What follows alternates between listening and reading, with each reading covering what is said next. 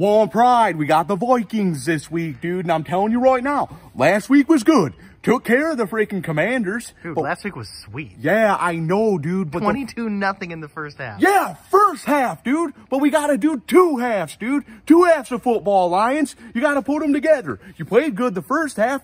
Got to do that second half. Hutch, dude, he's looking really good. 3 sacks in the first half, 0 in the second half.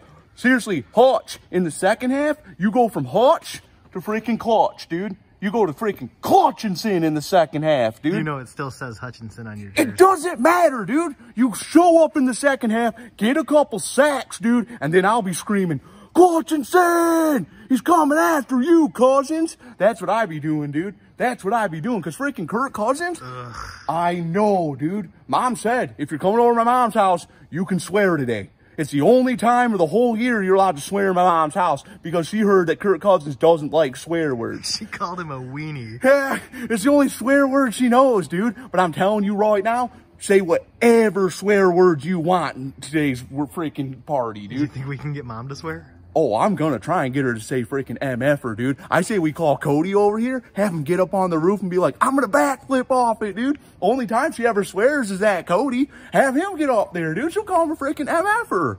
I'm telling you, we should be swearing today. What kind of freaking grown man doesn't say swear words, dude? Kirk Cousins is a freak, dude. No, he's weird, man. Yeah, super weird. Hey. You like that? I heard Kirk Cousins drives a freaking minivan. That's what I heard.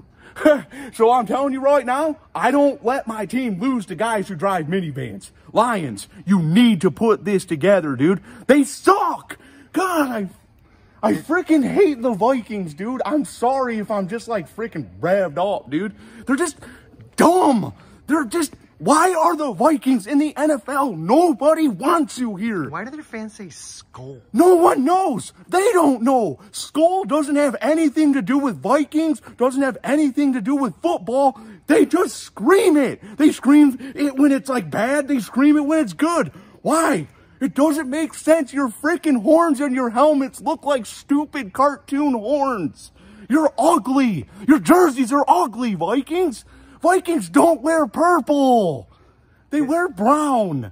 Everybody knows that, dude. I know that. Yeah, the Vikings haven't been clutch since like freaking John Randall was on the freaking Madden cover. You know who has been clutch? Who?